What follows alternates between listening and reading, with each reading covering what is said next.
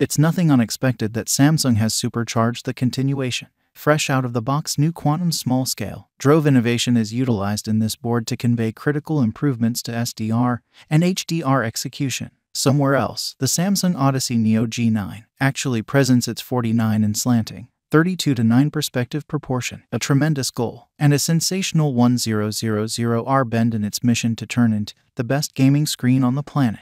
The Samsung Odyssey Neo G9 is staggering. However, it is expensive. It's accessible for pre-request with a RRP of £1,849 in the UK. In the US, its RRP is a robust $2,499 and anticipate comparable evaluating in Europe. That is a few £100, dollars and euros more than the first G9. And it's pricier than its very good quality opponents as well. It's set to send off around the world on 9th August 2021. Design and features. Quantum small LEDs convey tremendous improvements to HDR and SDR activity. The vast structure factor and 240 Hz refresh rate are perfect for gaming. It's strong and gorgeous, however lighting and availability could be better. The Samsung Odyssey Neo G9's greatest change is the transition to quantum small-scale drove innovation. Samsung's form of the smaller-than-usual drove equipment's causing disturbances in the television world. And this is whenever it showed up on a gaming-first presentation. Smaller-than-usual LEDs enjoy a few benefits. The LEDs are minuscule. First off, permitting Samsung to incorporate a greater amount of them than with past innovation. There are 2048 of them in the Neo G9, and they capability as the board's backdrop illumination. This considers immense command over the haziest and lightest shades, and in the middle between, in addition to they can be separately deactivated to convey awesome, nuanced dark levels and difference. They're more splendid than regular LEDs. Samsung claims 2000 nits, which is 2 times comparable to the last presentation, and it's a colossal improvement on the 10 diminishing zones of the G9.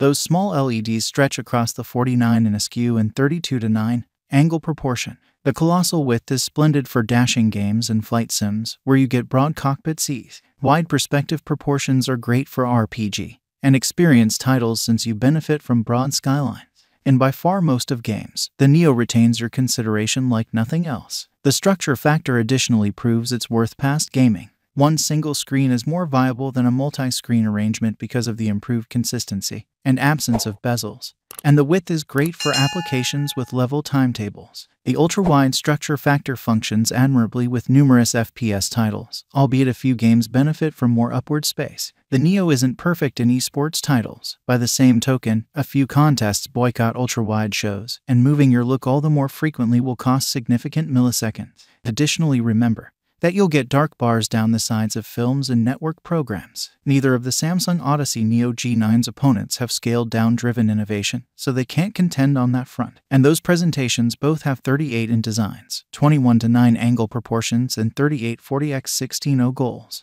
You lose width, however you gain vertical pixels and a goal that more GPUs can deal with. The Neo's 5120x1440 goal stays from the first G9. It's as yet wonderful as could be. Remember that you'll require a reasonably bulky illustrations card to control this board, preferably a NVIDIA GeForce RTX 3080 or RTX 3090 or an AMD Radeon RX 6090 XT.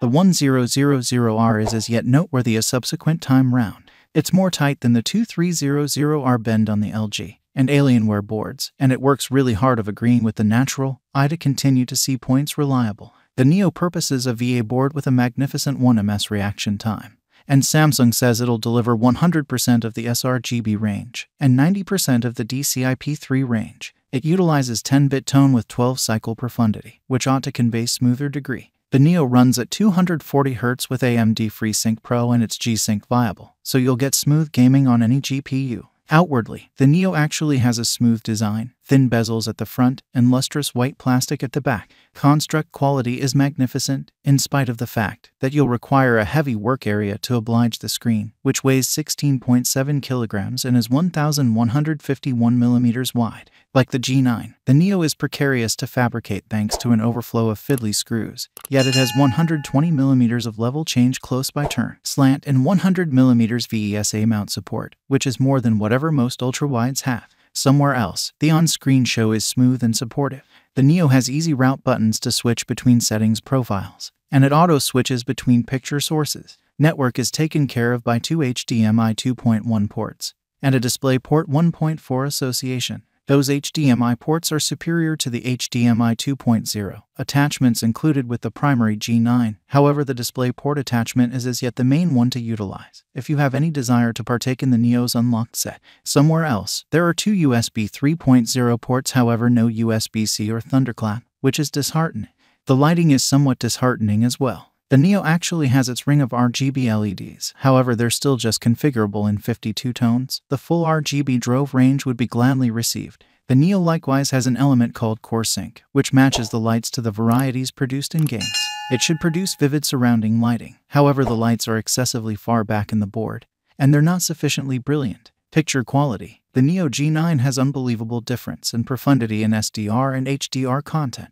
Colors are intense, accurate and lively. Games look awesome. Games run as expected. However, you'll require a powerful GPU to utilize this showcase, as well as involving my unaided eye for testing. I likewise utilized a colorimeter to decide the Samsung Odyssey Neo G9's benchmark results. In its processing plant SDR settings, the Neo sits at a splendor level of 212 nits, with a dazzling dark place of 0.05 nits, and that conveys an exciting difference proportion of 4,240 to 1. That is 2 times as great as the first G9 and shows how well those small LEDs work. The gigantic differentiation and profound dark point implies that games and movies have unbelievable punch, nuance, and profundity. The delta E of 1.9 guarantees precision, and the variety temperature of 6,192 Kelvin is fine. Those great variety figures were matched with amazing range capacity. The Neo delivered the sRGB range, with inclusion and volume levels of 99.5% and 129.4%, and it hurtled through the DCI-P3 at 91.5% and 91.6%. That implies tremendous dynamic quality in the sRGB space and enough profundity to deal with HDR content.